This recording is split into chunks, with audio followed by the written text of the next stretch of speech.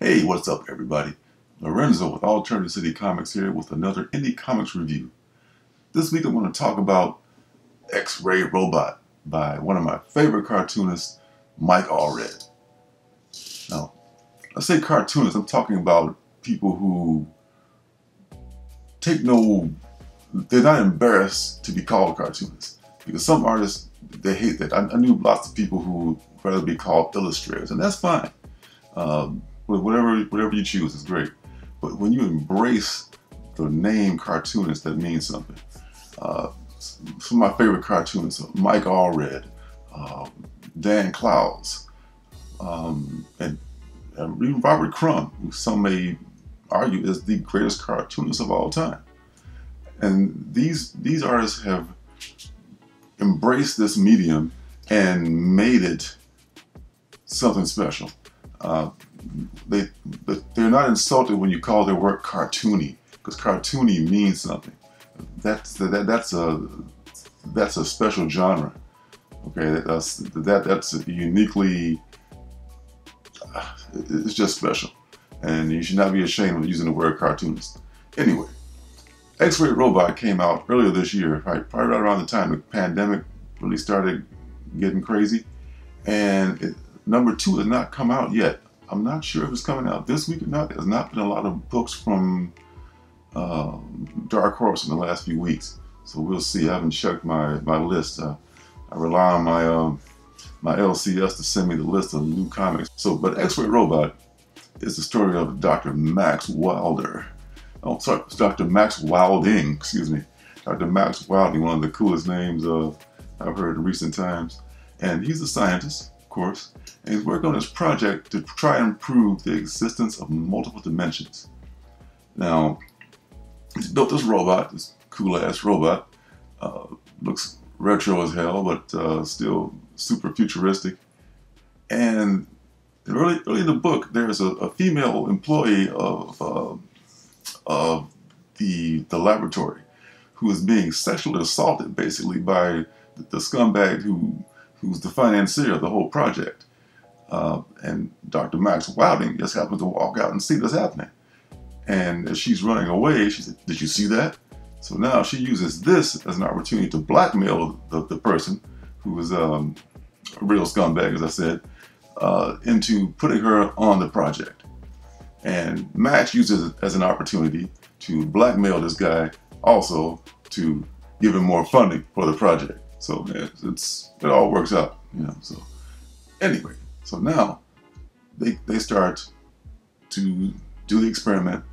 They fire up the robot. Dr. Max Wilding puts this helmet on, and he's kind of like, he sees what the robot sees. The robot disappears and then comes back, and then Max pulls off the helmet and goes like, "I saw everything." You know, so he saw whatever the robot saw. Okay, skip to later on the next day. He's laying in bed with his wife. They have this big fantasy and all this. Well, I'm not sure if he's dreaming or whatever.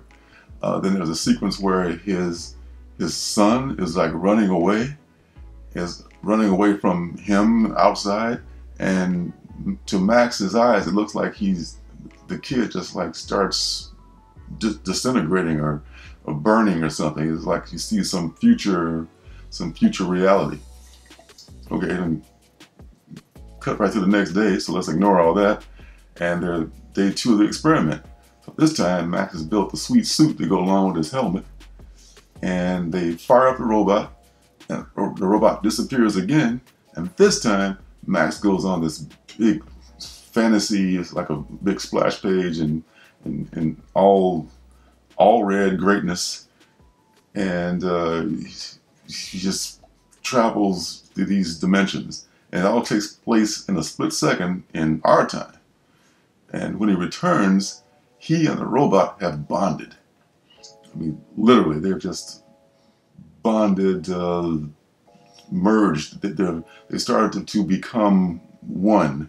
And the robot explains to everyone that he's seen the future and he's seen the possible destruction of mankind, and he needs them, Dr. Max and the crew, to help him make that not happen. And that's what we are left at the end of the book. I don't mind giving spoilers because this is an ongoing series. Just enough to pick up the first issue.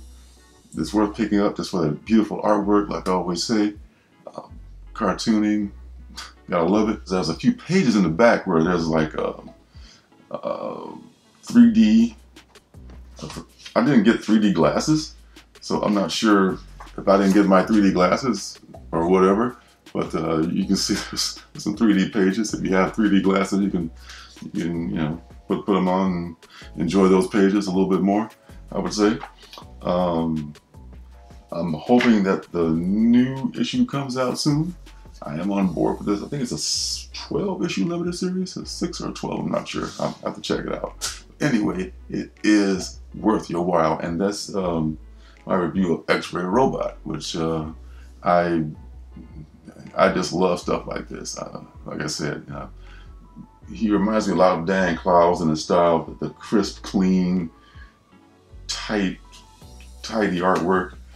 Some people like the super detailed stuff, which is fine, but I personally have a preference for the cartoonist who has a clean, crisp look. So that's it for this Indie Comics review. Like what you saw, leave a thumbs up, hit the subscribe button, and I'll be back next time, and I'll see you in my next video. Hey, don't forget to subscribe and leave a thumbs up.